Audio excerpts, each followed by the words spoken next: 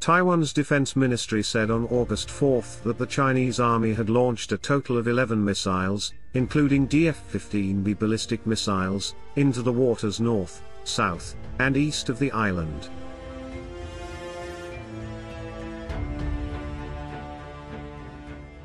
This is the first time a mainland Chinese missile has passed over the island of Taiwan, the South China Morning Post reported.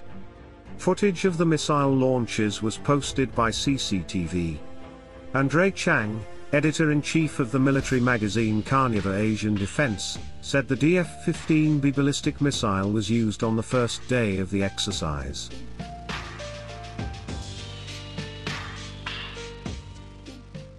Earlier, in two short statements, the Chinese military's Eastern Theater Command said it had carried out precision strikes against specific areas in the waters east of the Taiwan Strait on August 4, as well as launching several missiles in the afternoon of the same day. All missiles hit the target. The entire live-fire training mission has been successfully completed, and the measures to control the sea and airspace have been lifted, the statement of the Eastern Theater Command stated.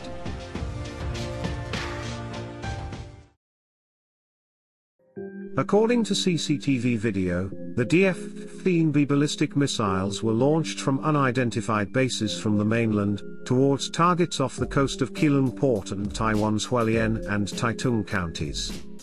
Better known as the M9, an export version, the Dongfeng 15 or DF-15 is a short-range ballistic missile developed by the People's Republic of China. The DF-15 and the newer DF-16 are thought to be the only non-nuclear missiles in use by the People's Liberation Army Rocket Force. The U.S. Department of Defense estimated in 2008 that China had 315 to 355 DF-15 missiles, and 90 to 110 launchers.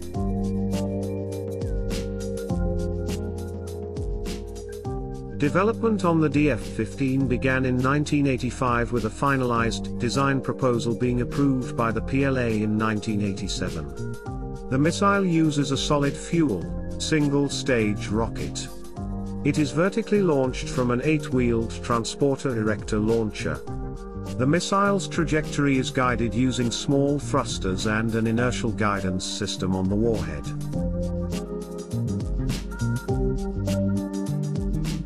The warhead is only a tenth of the size of the missile body. After the body and warhead separate, the body trails behind to camouflage the warhead. The terminal velocity of the missile is over Mach 6. It can deliver a 500 to 750 kg payload up to 600 km, with accuracy of 300 meters, circular error probability. The DF-15A is a variant that employs control fins at the rear of the missile and on the re-entry vehicle, GPS updates, and terminal radar guidance. Its payload is believed to be 600 kilograms with a range of 900 kilometers and improved accuracy of 30 to 45 meters, circular error probability. The DF-15B is a further upgraded variant with similar features, as well as an active radar seeker, laser rangefinder, and maneuverable re-entry vehicle. It is capable of ranges between 50 to 800 kilometers with greater accuracy of 5 to 10 meters, circular error probability.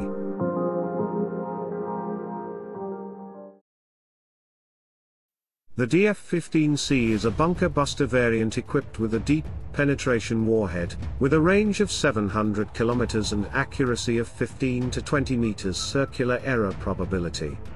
It was originally designed with the capability of destroying the Hengshan Military Command Center in Taiwan's capital of Taipei, which was built to withstand a 20-kiloton nuclear blast, a 2-kiloton conventional bomb blast, or an electromagnetic pulse. Another target would be Kiasan Air Force Base.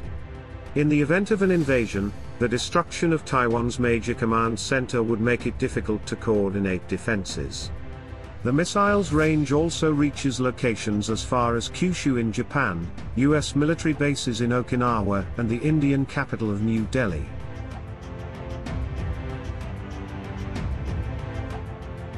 What makes the DF-15 so dangerous is that it can be launched from any location without prior preparation, and uses GPS positioning to update the target position. Military experts say that the variants of the DF-15 ballistic missile have given the Chinese military a very respectable ability to strike quickly at fixed targets.